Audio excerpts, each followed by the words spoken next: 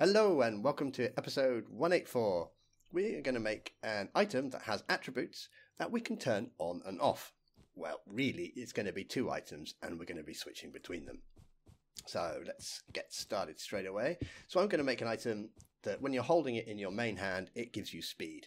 And you can right click to turn the speed on and right click to turn the speed off. Set up. Okay. We are going to want a couple of scoreboards. Scoreboard, objectives, add, usedStick, and it is going to be of type used caret on a stick. Clearly not how you spell carrot. Okay. And we're going to have another one. This one's going to be a dummy. Scoreboard, objectives, add, switch, dummy, done, and we're going to have to give ourselves the initial item, give, we will give, well just me, so nearest player, caret on a stick, and I'm going to give it a bit of custom MBT, switch to number 2, and let's give it a name, display name, okay, and either side of name we need our little apostrophes, text, and let's call it speed off. Done. Let's get one of them. Let's have a look at it. It's called speed off. Yep. Let's data get entity at p selected item. And we can see it's got a custom tag there. Switch to number 2. Okay. This is a little system I saw Gal Sergi answer a person's question with, and I thought, oh, it'd be interesting if we add some attributes to this. Let's have a controller. And let's write the controller. So first, execute as all players scores equals what score? We call it used stick equals 1 or higher. So if they've right-clicked their caret on a stick, we are going to store result score in that player in their switch objective, run data get from entity themselves, and we're going to get it from the selected item, and we're going to get it from their tag, and we're going to get it from the switch to tag. So remember, we're summoning it and we've get switch to equals 2, so we're going to get a 2 there and we're going to store it in our switch value. Done. You're actually going to be, nope, needs redstone, beat. Now we're going to do something based on that number. So we will item replace entity at A scores equals used stick equals 1. Oh no, not used stick. This time we're going to go on that switch. What score we just grabbed? Sorry, switch equals 1. Okay. And we are going to weapon with caret on a stick, open close, switch underline to 2, comma, display name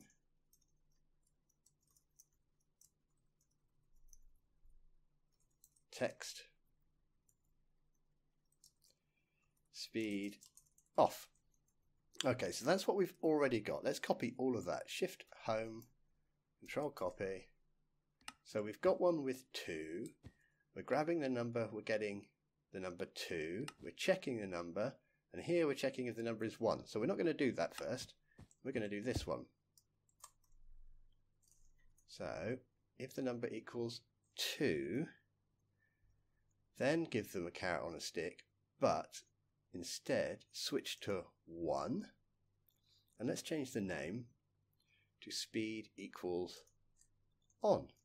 Okay, we'll just leave that there for now, and we'll add a couple of extra bits.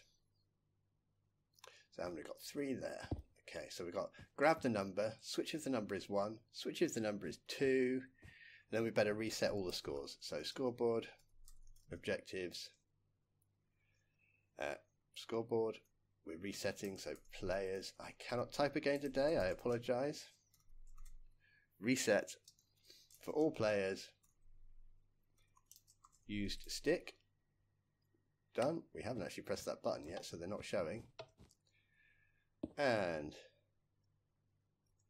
scoreboard, players, reset for all players,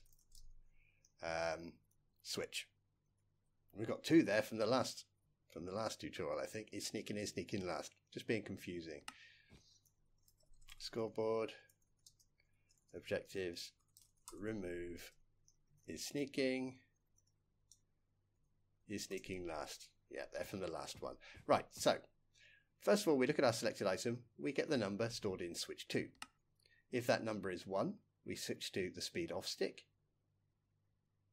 If that number is 2, we switch to the speed on stick, and then we clear our 2 objectives. Let's try. So we've got speed off, speed on, and I'm right clicking here. Speed off, speed on, speed off, speed on. Cool.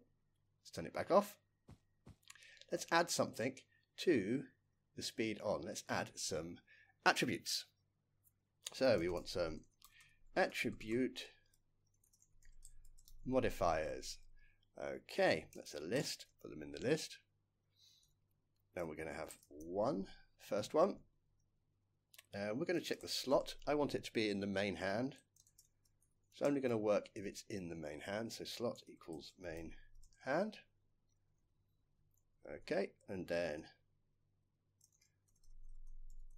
attribute name.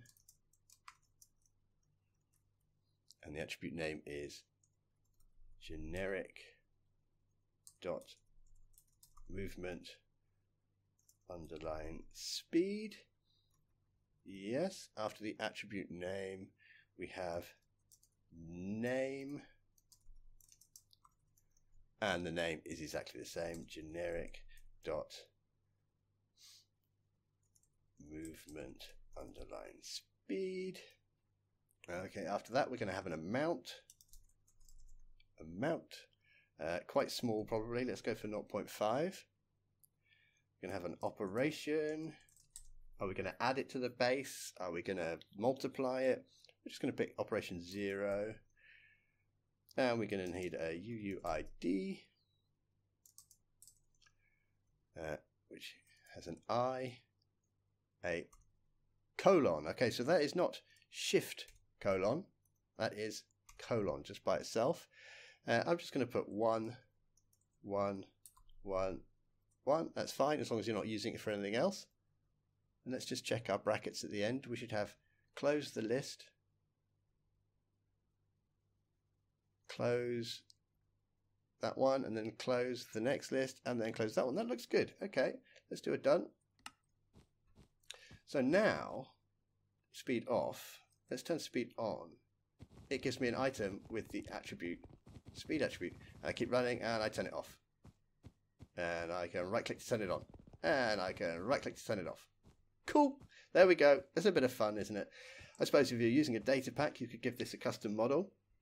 But we haven't got into data packs yet, so we're just using our carrot on a stick. But that is how we get a little toggleable item, which we can use to activate and deactivate an attribute.